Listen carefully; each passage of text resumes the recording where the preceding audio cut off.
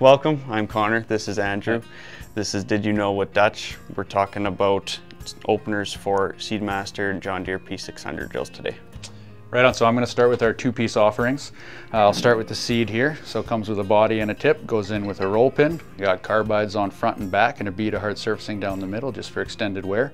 Carbide on the back is nice because as that steel inevitably wears out, it makes sure that that furrow stays open that full ½ inch. And then with our fertilizer option, we got a body again, and then we got two different tip options. This guy here is a little sharper attack angle, straight up and down. This one here matches the OEM geometry, so it's a little more forward swept.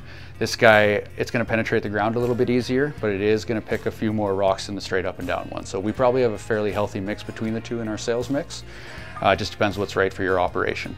Now on these tips as well, we overhang the front carbide 1/16 of an inch for extended wear.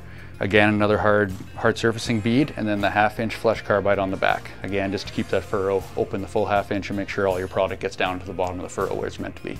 Newly, we've come out with OEM straight replacements, so we got both a fertilizer and a seed knife. We do take a similar idea where we do a slightly thicker, slightly wider carbide on the bottom of both openers to get some more life out of them. They're also priced fairly well.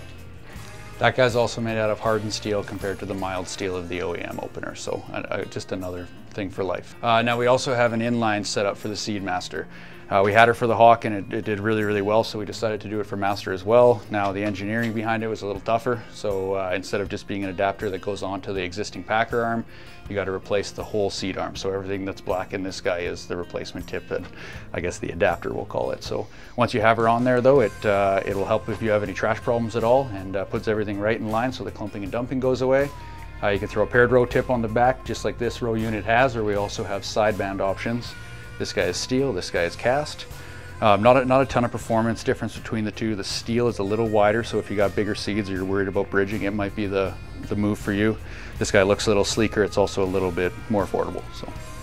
And these aren't all of our options. If you're interested at all, give one of our territory managers a call and come to the farm, show you what we have, talk you through all of our options. We're always working on something new. Stay tuned for new releases. And this wraps up this episode of Did You Know What Dutch? Dutch agriculture, on farm for you.